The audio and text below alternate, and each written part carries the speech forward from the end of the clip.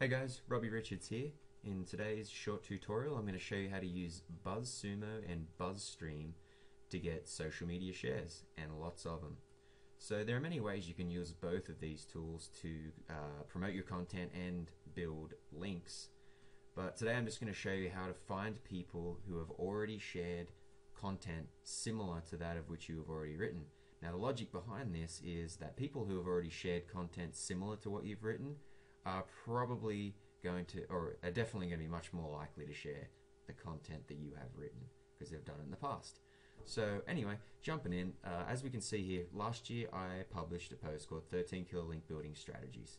Got 66 comments, but it also got almost 3,000 shares, 1,100 of which have come through Twitter. Now this is pretty good, but the other day I was thinking to myself, I'd really like to breathe some new life into this because I think it's still got a lot of potential. The strategies in here are still very relevant, and I want to give it some extra legs.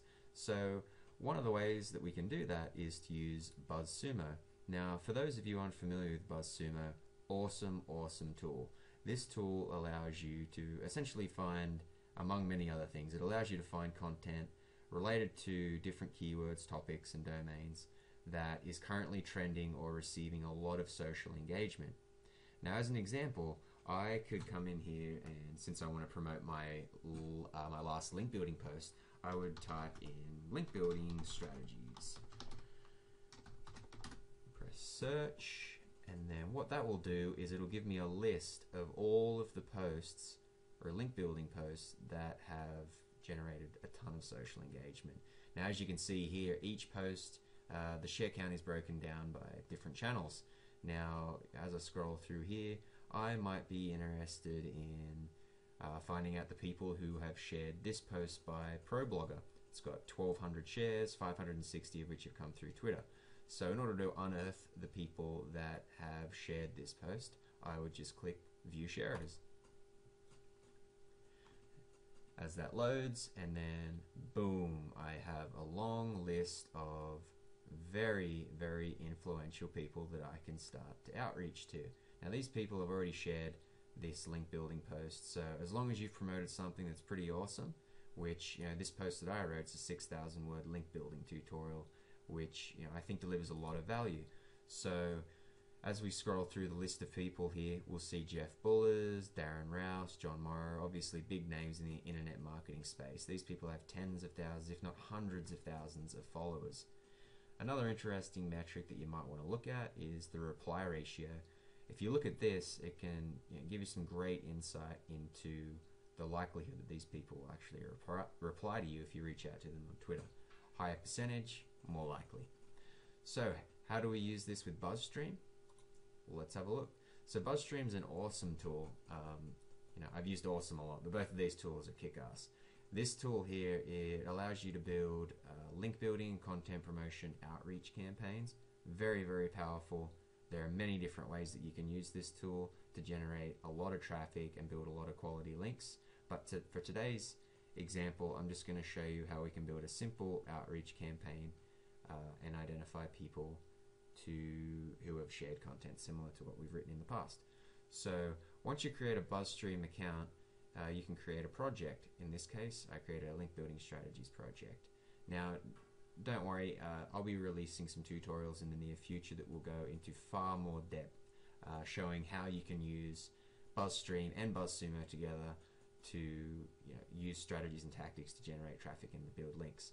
But for now, we will just head back over to Buzzsumo, and one other thing too that you'll need to do is go into the Chrome store and install the BuzzMarker Chrome extension. It's completely free, and then that will allow you to come back over to Buzzsumo, right click, and you'll see Buzzstream BuzzMarker.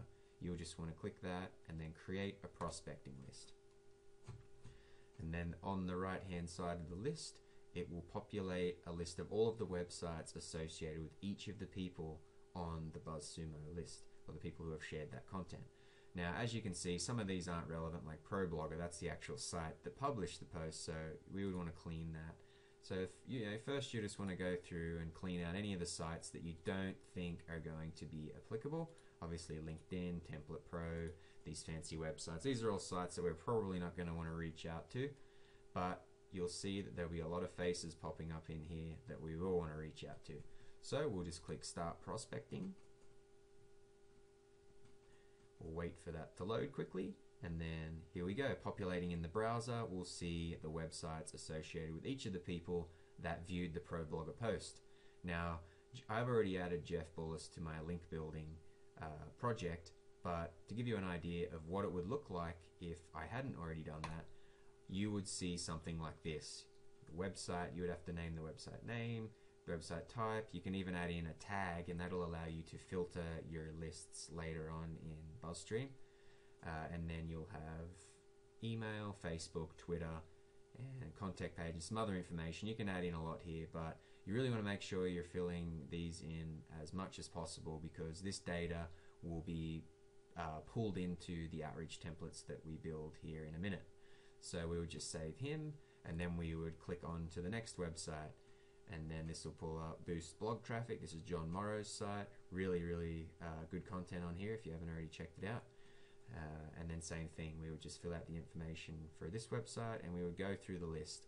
And then in order to scale this, we could go through a bunch of the different lists that showed up where we enter link building strategies, and just create prospecting lists off of all of the shares for the different posts. But for this case, we'll just head back over now that we've created our little outreach list. So as an example, we've got 19 websites in here. We want to click People, and this will pull up a list of all of the outreach prospects that we added to our list. And you can see here we've got Adam Smith, Doobie Bassino, Jeff Bullis, John Morrow, Steve Farnsworth, all very influential people in the space, people that we definitely want to reach out to and see if we can get them to share our content with their audience. So the next step that we all want to do is create an outreach template. So I've already created one, so let's take a look at what that looks like. So here's an example. Once again, very small list. I just wanted to create it as an example. So I sent out 15 emails, I got 2 replies. That's 13%, typically anything over 10%, and I'm pretty happy with that. So let's have a look at the actual copy. Now, just before we start in, you'll see here first name. These are merge fields that I can simply drag and drop into the template. This pulls the data from the prospecting list information that we populated when we were creating our prospecting list. So you'll see, hey, first name, you encouraged me to write this blog post. A few months ago I stumbled across this link building article on Twitter, insert the link to the URL. A few solid strategies, I thought I would make it better. Here's a link to my post, got a ton of shares. I'd be tickled pink if you share it on social media too. Thanks again for the great content. So very simple outreach template.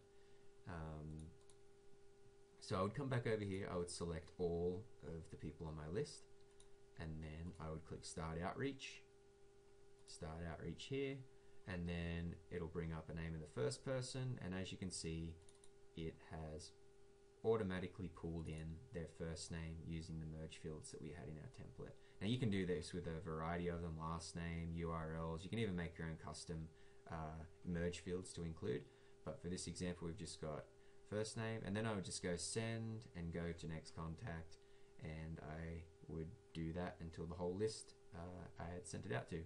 Very quick, very easy way to scale the outreach. So to give you some insight here, I will pull up Doobie Bassino. She's one of the ladies who replied to me, and as you can see here, thanks Robbie, looks good, well researched. I shared it on Facebook, Twitter, and LinkedIn. Awesome, love it. Another one, Ian Campbell. Now this one's a little bit different. Not only did he share it, but he also wanted me to send a menu of costs for SEO work. So I sent 15 emails, got 2 responses, and a business lead, potential business lead. So that's pretty good stuff. So we will head back over here now, and then I just want to show you too on Twitter, if we look up one of the people who responded to my outreach, I could type in Doobie Bassino, and then look here, 72,800 followers. As you can see, these are the people that we really want sharing our content. Not only can it get a lot of extra fresh new eyeballs on our content, but it's likely going to generate some retweets, some favorites, some of that good old social engagement that we have seen over here. So very, very effective strategy when we're trying to find people to outreach to who are more likely to share our content. So once again, that's just a quick tip that and way that I use the tools together to outreach and generate social engagement. In the near future, I will be releasing a few more tutorials that will go into much, much greater detail about how we can use these tools to generate traffic and build quality links. Until next time, talk to you soon.